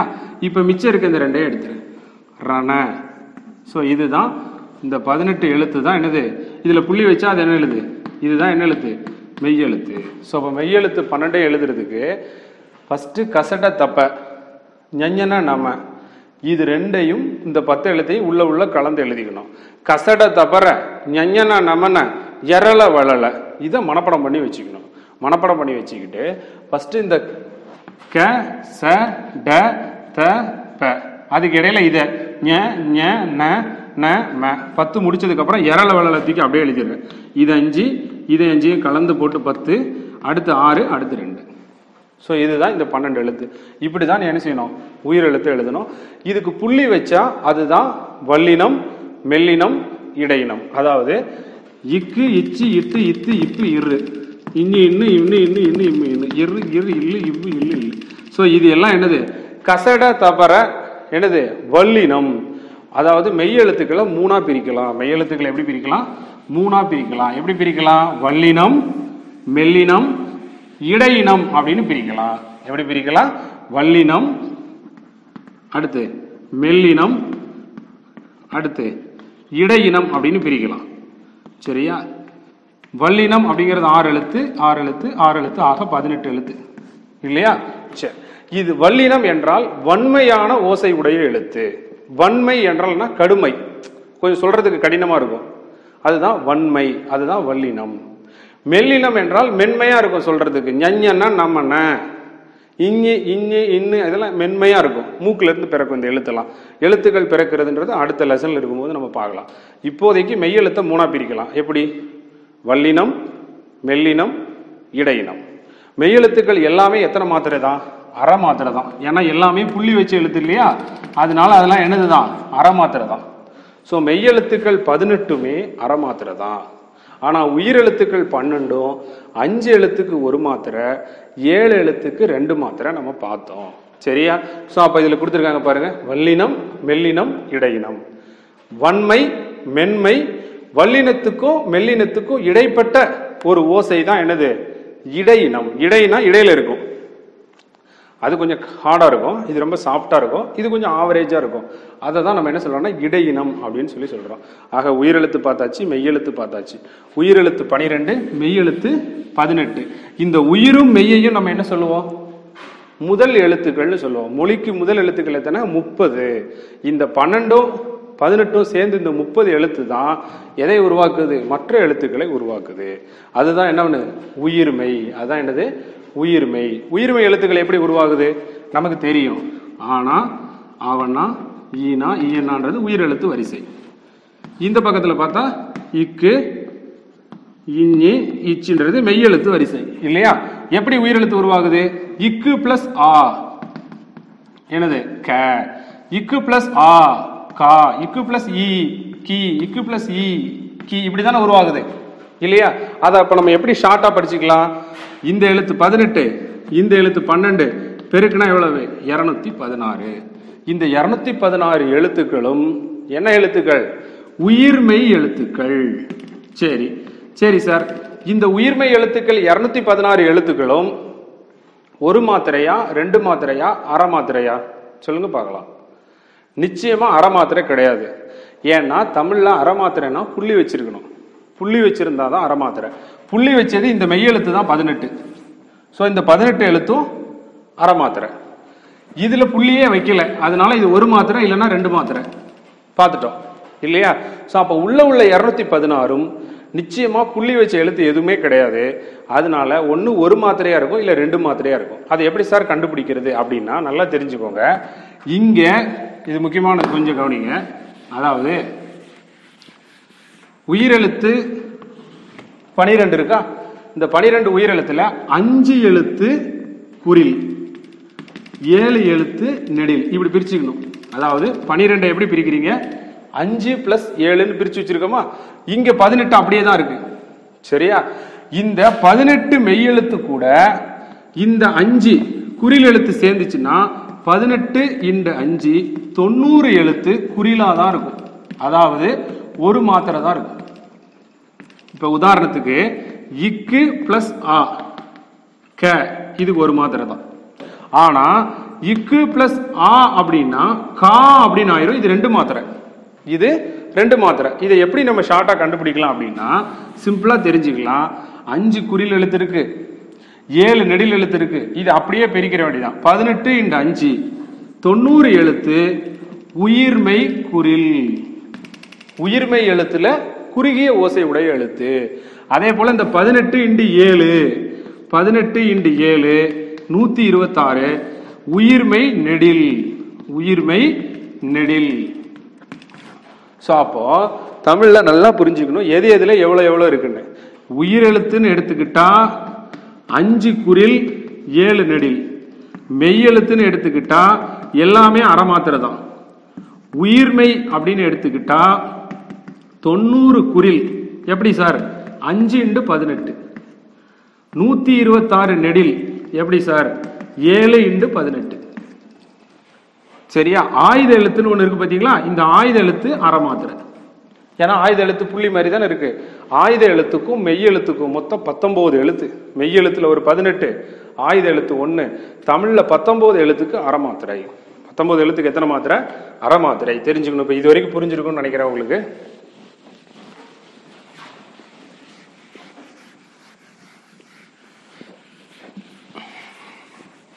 சரி, அடுத்து பாருங்க. ஸோ இது வரைக்கும் முடிச்சிச்சா? உயிரும் மெய்யும் இணைந்தது என்னது? உயிர்மெய் எழுத்து. 12 × 18 216 எழுத்து. அதுல குறில் எழுத்து எத்தனை? உயிர் குறில் எத்தனை? 5. 5 × 18 90. உயிர் நெடில் எத்தனை? 7. 7 × 18 126. ஸோ டோட்டலா 216 எழுத்து இருக்கு. அடுத்து பாருங்க ஆயுத எழுத்து. ஆயுத எழுத்துனா என்ன? இதுதான் இல்லையா? இந்த ஆயுத எழுத்தை எப்படிலாம் சொல்லுவாங்க? தனிநிலை. எப்படி சொல்லுவாங்க? தனிநிலை அப்படின்னு சொல்லுவாங்க. வேற என்ன சொல்லுவாங்க? அக்கேனம் அப்படின்னு சொல்லுவாங்க. என்ன சொல்லுவாங்க? அக்கேனம் அப்படின்னு சொல்லுவாங்க. தனிநிலை, அக்கேனம், தனி எழுத்து, இன்னும் நிறைய பேர் இருக்கு ஆயுத எழுத்துக்கு. இந்த ஆயுத எழுத்து எல்லாமே நிச்சயம். ஆயுத எழுத்து எப்போதுமே எத்தனை மாத்திரை தான்? அரை மாத்திரை தான். எத்தனை மாத்திரை? ஏன்னா சொல்லி பாருங்க. அக்கு ஒரு அளவு கூட சவுண்ட் வரல. அக்கு அப்ப அரை மாத்திரை தான். பொதுவாக நல்லா தெரிஞ்சுக்கோங்க. மாத்திரைக்கு ஒரு சின்ன ஷார்ட்கட் மாதிரி உண்டு. எப்படின்னு கேளு. உள்ளல் கால் மாத்திரை, ஊன்றல் அரை மாத்திரை, முறுக்கல் முக்கால் மாத்திரை, விடுத்தல் ஒரு மாத்திரை. எப்படி சொல்றாங்க பாருங்க. நீ வந்து சொடக்கு போடுறதையே நாளா பிரிக்கலாம். மனசுல நினைச்சிட்டா கால் மாத்திரை, நினைச்சு கை எப்படி சேர்த்துட்டா அரை மாத்திரை, முறுக்குனா முக்கால் மாத்திரை, விட்டுட்டா ஒரு மாத்திரை. எப்படி? உள்ளல் காலே, ஊன்றல் அரை, முறுக்கல் முக்கால், விடுத்தல் ஒன்றே அப்படின்னு சொல்லி பழைய இலக்கண நூற்பால சொல்லியிருக்காங்க. மனசுல நினைக்கும் போது கால் மாத்திரையா, கையை சேர்க்கும் போது அரை மாத்திரை, முறுக்குனா முக்கால் மாத்திரை, விட்டுட்டா ஒரு மாத்திரை. ஸோ அப்போ அரை மாத்திரைங்கிறது இப்படி சேர்க்கிற அளவு, இக்கு இச்சு இப்பு, கையை சொடக்கு போடாம சேர்க்கிற அளவு. சொடக்கு போட்டா ஒரு மாத்திரை, ரெண்டு சொடக்கு போட்டா ரெண்டு மாத்திரை, ஒரு சொடக்கு ஒரு மாத்திரை, ரெண்டு சொடக்கு ரெண்டு மாத்திரை, கையை சேர்த்து வச்சா அரை மாத்திரை. இக் இச் இப் அக். புரியுதா உங்களுக்கு? ஸோ புரிஞ்சிருக்கும்னு நினைக்கிறேன். ஸோ இப்போ இதுதான் மாத்திரையினுடைய அளவு, நல்லா தெரிஞ்சுக்கணும். சரியா? ஸோ சிம்பிளாக நம்ம ஞாபகம் வச்சுக்கலாம். தமிழ் எழுத்துக்கள் என்னென்ன மாத்திரை என்னென்ன அளவுலாம் கேட்பாங்க. முக்கியமான ஒரு பாடம். பேசிக் நம்ம கற்றுக்கிறோம். பேசிக் நல்லா தெரிஞ்சாதான் நம்ம அடுத்து சக்ஸஸ் பண்ண முடியும். அடுத்து ஒரு சில கலை சொற்கள் பாருங்க. கிளாக் வைஸ் அப்படின்னா வலஞ்சுழி. கிளாக் வைஸ்னா என்ன அர்த்தம்? வலஞ்சுழி. சரியா? Anti clock வைஸ்னா இடஞ்சுழி. இது கலை சொற்கள். நம்ம அவ்வளோ பார்த்தோம்ல. வாய்ஸ் சர்ச், குரல் தேடல். வாய்ஸ் சர்ச்னா என்னது? குரல் தேடல். அவ்வளோ ஒரு இதில் சொல்ல மிஸ் பண்ணிட்டேன். வாய்ஸ் சர்ச் அப்படின்னா என்னது? குரல். சர்ச்சுக்கு வந்து தேடுன்னு நினைச்சிட்டு இருந்தேன், தேடல். என்னது? தேடல். சர்ச் இன்ஜின்னா தேடுபொறி அப்படின்னு படிச்சோம் அந்த மாதிரி. ஸோ இப்போ கிளாக் வைஸ் அப்படின்னா, கிளாக் வைஸ்னா என்னது? வலஞ்சுழி எழுத்து. ஆன்டி கிளாக் வைஸ்னா இடஞ்சுழி எழுத்து. இது நீங்க தெரிஞ்சு வச்சுக்கணும். இது வேற ஒன்றும் இல்லை. இது வலஞ்சுழி, இது இடஞ்சுழி. இப்படி சுத்துறது. அவ்வளோதான், வேற ஒன்றும் இல்லை. சரி, அடுத்து இப்போ இலக்கணம் உங்களுக்கு புரிஞ்சிருக்கும்னு நினைக்கிறேன். இலக்கணத்தில் ரொம்ப பேசிக் தான். இலக்கணம் எத்தனை வகைப்படும்? 5 வகைப்படும். அவ்வளோதான். மாத்திரைனா என்ன? ஸோ மாத்திரை என்பது எழுத்துக்கள் ஒலிக்கும் கால அளவு. மாத்திரை என்ன மாத்திரைலாம் இருக்கு? அரை மாத்திரை, ஒரு மாத்திரை, ரெண்டு மாத்திரை. அவ்வளோதான். கண் இமைக்கதோ அல்லது கை நொடிக்கக்கூடிய கால அளவு என்னது? மாத்திரை. என்ன எழுத்துக்கள்லாம் தமிழ் இருக்கு? 247 எழுத்து இருக்கு. என்னெல்லாம்? உயிரெழுத்து, மெய்யெழுத்து, உயிர்மெய் எழுத்து, ஆயுத எழுத்து. உயிரெழுத்து எத்தனை? 12. உயிரெழுத்து எப்படி பிரிக்கலாம்? 5 எழுத்துக்கு ஒரு மாத்திரை. குறுகிய ஓசை உடைய உயிரெழுத்து 5, அதான் உயிர்குறில். நீண்ட ஓசை உடைய உயிரெழுத்து 7, உயிர் நெடில். ஐ என்பது குறிலா நெடிலா? ஐ என்பது நெடில். அவ் என்பது குறிலா நெடிலா? ஔவையார். ஔ வௌ எல்லாம் நெடில். 2 மாத்திரை. இதெல்லாம் எத்தனது? 2 மாத்திரை. அடுத்து வாங்க மெய்யெழுத்துக்கு. மெய்யெழுத்து எப்படி பிரிக்கலாம்? வல்லினம், மெல்லினம், இடையினம். மெய்னா என்னது? உடம்பு. உடம்பின் வழி தோன்றுவதால், உடம்பு மெய்யெழுத்து தோன்ற முக்கிய காரணமா இருக்கிறதால அதுக்கு மெய்யெழுத்துனே பேரு. அதுக்கு என்ன பேரு? மெய்யெழுத்து அப்படின்னு சொல்லி அதுக்கு பேர். புரிஞ்சுக்கணும். வல்லினம், மெல்லினம், இடையினம். வன்மையான ஓசை, மென்மையான ஓசை, வன்மைக்கும் மென்மைக்கும் இடைப்பட்ட ஓசை. சரியா? இது தெரிஞ்சு வச்சுக்கணும். மெய்யெழுத்து 18 எப்படி எழுதணும்னு நான் உங்களுக்கு சொல்லி கொடுத்தேன். கசட்ட தவிர ஞஞ்சன நம்மன எரள வளலங்கிறத போட்டு நம்ம மெய்யெழுத்து எழுதிக்கலாம். சரி, உயிர்மெய் எழுத்து எத்தனை? 216. உயிரும் மெய்யும் பெருக்குனா 12 × 18 216. அதை பெருக்கும் போது அந்த 216 எழுத்தும் 216 எழுத்தும் ஒரு மாத்திரையா? இல்லை, 90 எழுத்து தான் ஒரு மாத்திரை, 126 எழுத்து 2 மாத்திரை. இதை எப்படி கண்டுபிடிச்சோம் நம்ம பார்த்தோம் இல்லையா? மெய்யெழுத்து 18 உயிரெழுத்துல 5 குறில் எழுத்தோட பெருக்கும் போது 80, 7 நெடில் எழுத்தோட பெருக்கும் போது 126 அப்படின்னு நம்ம பார்த்தோம். 90 + 126ன்னு பார்த்தோம். அதுதான் தரும் இல்லையா? சரி, அடுத்து ஆயுத எழுத்து பார்த்துருக்கோம். தனி எழுத்து அக்கேனம், தனிநிலைன்னு இது அழைக்கப்படுகிறது. ஆயுத எழுத்துக்கு வேறு பேர் இது. தனி எழுத்து, அக்கேனம், தனிநிலை. சரி, ஆயுத எழுத்து எப்போது எத்தனை மாத்திரை தான்? அரை மாத்திரை தான் கேட்பாங்க. இன்னும் நம்ம இலக்கணம் படிக்க போறோம், பேசிக் தானே கத்துக்கிறோம். சரி, அடுத்து கிளாக் வைஸ்னா என்னது? வலஞ்சுழி எழுத்து. ஆன்டி கிளாக் வைஸ்னா என்னது? இடஞ்சுழி எழுத்து. புரிஞ்சிருக்கும்னு நினைக்கிறேன். சரி, இப்போ துணை பாடத்தில் ஒரு சில ஒன் வேர்டு நமக்கு கேட்கலாம். ஒரு 6 ஒன் வேர்டு இருக்கு, பார்க்கலாமா? சரி, கவனிங்க. அதாவது பொதுவாகவே நமக்கு கொடுத்துருக்க துணைப்பாடம் என்னன்னா, அறிவியல் சிந்தனைகள் நம்ம தமிழ் மொழியில 2000 வருஷத்துக்கு முன்னாடியே பொதிஞ்சு கிடக்கு. அதாவது இன்னைக்கு தேடி கண்டுபிடிக்கிற அறிவியல் தகவல் எல்லாம் நம்ம தமிழ் இலக்கியத்தில் பாருங்களேன். உதாரணத்துக்கு திருக்குறளை பாருங்க. சுழன்றும் ஏற்பின்னது உலகம் அப்படிங்கிறார் வள்ளுவர். அதாவது உலகம் என்ன செய்யுதுன்னா சுத்துது, உழவு தொழிலால தான் இந்த உலகம் சுத்துது அப்படின்னு வள்ளுவர் சொல்றாரு. அப்போ உலகம் சுத்துது, உலகம் உருண்டைங்கிறதெல்லாம் இப்போ ஒரு 500 வருஷத்துக்கு முன்னாடி தான் கண்டுபிடிக்கிறாங்க. எவ்வளவு 500 இயர்ஸ்க்கு முன்னாடி தான். ஆனா 2000 வருஷத்துக்கு முன்னாடியே உலகம் உருண்டை அப்படிங்கிறத கணக்கு வச்சு உலகம் சுழல்கிறதுன்னு வள்ளுவர் சொல்லியிருக்காரு. இந்த மாதிரி தமிழ் மொழியில இலக்கியங்கள்ல பல அறிவியல் கருத்து இன்னைக்கு கஷ்டப்பட்டு நாசா கண்டுபிடிக்கிறதெல்லாம் என்னைக்கோ நம்மால் சொல்லிட்டு போயிட்டான். அப்படி சொன்னதுல ஒரு சில விஷயங்கள் நமக்கு துணைப்பாடத்தில் கொடுத்துருக்காங்க, பார்க்கலாமா? சரி, 1, ஐம்பூதங்களால் ஆனது உலகம். அதாவது நிலம், நெருப்பு, காற்று, ஆகாயம், அப்படி நம்ம படிக்கிறோம் இல்லையா? ஐம்பூதங்கள் என்னெல்லாம் நம்ம படிச்சிருக்கோம் இல்லையா? நிலம், நெருப்பு, காற்று, ஆகாயம் இல்லையா, நீர், இதெல்லாம் படிக்கிறோம். இந்த ஐம்பூதங்களால் ஆனதுதான் இந்த உலகம் அப்படின்னு எதுல சொல்லப்பட்டிருக்குன்னா தொல்காப்பியத்துல சொல்லப்பட்டிருக்கு. எதுல சொல்லப்பட்டிருக்கு? தொல்காப்பியம். அதே போல ஓரறிவிலிருந்து 6 அறிவு வரைக்கும் உயிர்கள் இருக்கிறது. ஓரறிவிலிருந்து 6 அறிவு வரைக்கும் உயிர் இருக்கு. நம்ம மனிதன் எத்தனை அறிவு? 6 அறிவு. அந்த ஓரறிவிலிருந்து 6 அறிவு வரைக்கும் உயிர் இருக்கு அப்படின்னு சொல்லப்படக்கூடிய நூலும் எதுதான்? தொல்காப்பியம். இது ரெண்டும் மறந்துடக்கூடாது. ஐம்பூதங்கள் 6 அறிவு எந்த நூல்ல சொல்லப்பட்டிருக்கு? தொல்காப்பியம். இது துணை பாடத்துல முக்கியமான லைன், சரியா? மறந்துடக்கூடாது. இது மட்டும் இல்லாம நிறைய அறிவியல் தகவல்கள் தமிழ்ல இருக்குங்க. என்ன மாதிரி தகவலா இருக்கு? நம்மளே ஆச்சரியப்படுற மாதிரி பல விஷயங்கள் இருக்கு. ஸோ அதுல ஒண்ணு பாத்தீங்க அப்படின்னா, அதாவது கடல் நீர் என்ன செய்யுது? கடல் நீர் ஆவியாகி மேகமாக போய் மேகம் என்ன செய்யுது? மறுபடி குளிர்ந்து மழை பொழிகிறது இல்லையா? இந்த செய்தி பல நூல்களில், தமிழ்ல பல நூல்களில், முல்லைப்பாட்டு, காரநாற்பது, திருக்குறள், பட்டினப்பாலைன்னு சொல்லி பல நூல்கள்ல இந்த கடல் நீர் ஆவியாகி அதுதான் மேகமாகி மழை பொழிகிறது அப்படிங்கிற தகவல். அப்ப இந்த அறிவியல் செய்தி மிஞ்சி மிஞ்சி போன ஒரு 1000 வருஷத்துல கண்டுபிடிச்சிருப்பான். 2000 வருஷத்துக்கு முன்னாடி உள்ள தமிழ் இலக்கியத்துல இந்த அறிவியல் செய்தி இருக்கு. இந்த மாதிரி நிறைய அறுவை சிகிச்சை மருத்துவத்தை பத்தி சொல்லியிருக்கு. அறுவை சிகிச்சை மருத்துவத்தை பத்தி சொல்லியிருக்கு. ஒரு திரவ பொருளை நம்ம அமுக்கணும்னு வச்சுக்கோங்க, என்னதான் அமுக்குனாலும் அந்த திரவத்தினுடைய எடை மாறாது அப்படின்னு ஔவையார் ஒரு பாட்டுல சொல்லியிருக்காங்க. யார் சொல்லியிருக்கா? ஔவையார். திரவ பொருளை எவ்வளவு அமுக்கினாலும் அதனுடைய என்ன செய்யாது?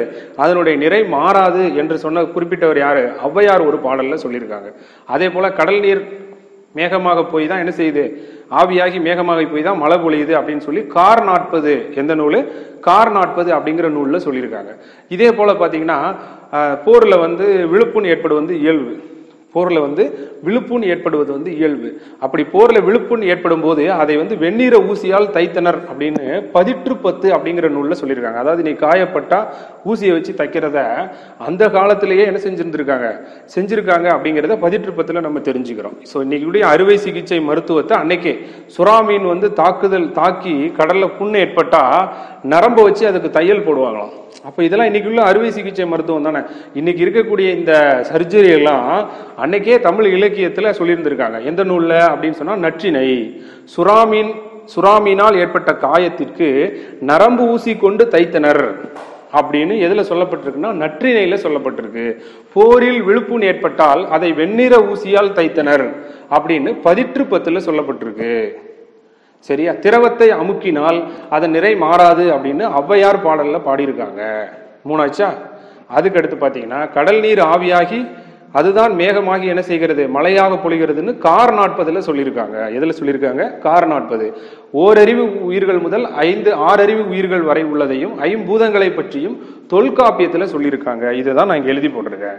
ஸோ லாஸ்டா பாத்தீங்க அப்படின்னா திணையளவு போதா சிறு புல்நீர் நீண்ட பனையளவு காட்டும் படித்தால் அப்படின்னு சொல்லி கபிலர் திருவள்ளுவ மாலையில ஒரு பாட்டு எழுதியிருக்காரு. இது நிச்சயமா உங்க பரீட்சையில கேட்கலாம். திணையளவு போதா சிறு புல்நீர் நீண்ட பனையளவு காட்டும் படித்தால் இதுக்கு என்ன அர்த்தம்னா, அதாவது ஒரு புல்லுக்கு மேல ஒரு நீர் இருக்குன்னு வச்சுக்கோங்க, ஒரு பனித்துளி.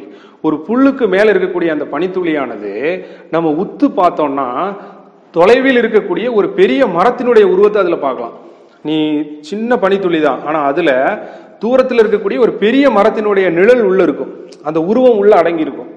இது போலதான் வள்ளுவருடைய திருக்குறள் 1.25 அடிதான், ஆனா அதுல உலகத்தில் உள்ள அனைத்து நீதிகளும் அடங்கியிருக்கு அப்படிங்கிறத திணையளவு போதா சிறு புல்நீர் நீண்ட பனையளவு காட்டும் படித்தால் மனையளவு வல்லைக்கு உறங்கும் வளநாடா வள்ளுவனார் வெள்ளை குரட்பா விரி அப்படின்னு கபிலர் பாடினார். இந்த பாட்டுல ஒரு அறிவியல் சிந்தனை இருக்கான். இது நிச்சயமா நமக்கு பரீட்சையில கேட்பாங்க. இதை நம்ம எப்படி ஷார்ட்டா படிச்சுக்கலாம்னா, திணையளவு போதா என்ற பாடலை பாடியவர் கபிலர். நமக்கு கேட்கலாம், முக்கியமானது திணை அளவு. திணைனா கபிலர் அப்படின்னு வச்சுக்கலாமா? கபிலருடைய குறிஞ்சி திணை நம்ம படிச்சிருக்கிறோமா? கபிலர் பாடியது என்னது? குறிஞ்சி திணை. அப்ப திணைன்னு வந்துச்சுன்னா அது கபிலர் அப்படி நீங்க ஞாபகம் வச்சுக்கோங்க போதும். இதுல இருக்கக்கூடிய அறிவியல் கருத்து என்ன தெரியுமா? கலீலியோ ஒரு காலத்துல கண்டுபிடிச்சாராம், ஒளியை கோட்டமடைய செய்தால் தூரத்தில் உள்ள பொருளை அண்மையில் விழச் செய்ய முடியும் அப்படிங்கிற அறிவியல் கருத்து அந்த பனித்துளியில பனைமரத்தினுடைய உருவம் ஒளிந்திருக்கிறது அப்படிங்கிற கருத்தை அப்பவே கபிலர் 2000 ஆண்டுகளுக்கு முன்பே பாடியிருக்காராம். அதாவது கலீலியோ அப்படிங்கிற ஒரு அறிவியல் அறிஞர், தொலைநோக்கியெல்லாம் கண்டுபிடிச்ச அந்த அறிவியல் அறிஞர், அவர் ஒரு அறிவியல் கருத்து சொல்றாரு.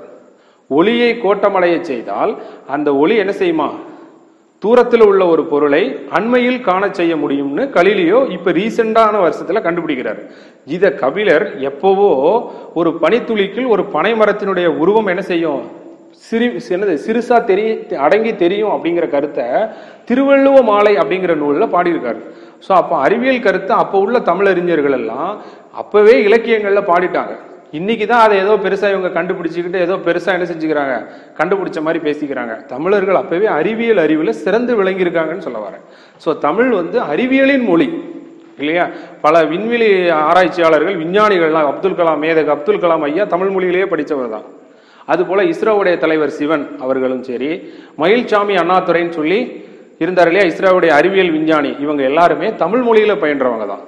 சதீஷ் தவான் விண்வெளி ஆராய்ச்சி நிலையம் இருக்கு இல்லையா, எங்க ஸ்ரீஹரிகோட்டா இருக்கு இல்லையா, சரி, இங்க நிறைய விஞ்ஞானிகள் தமிழ் வழியில படிச்சு இருக்காங்க.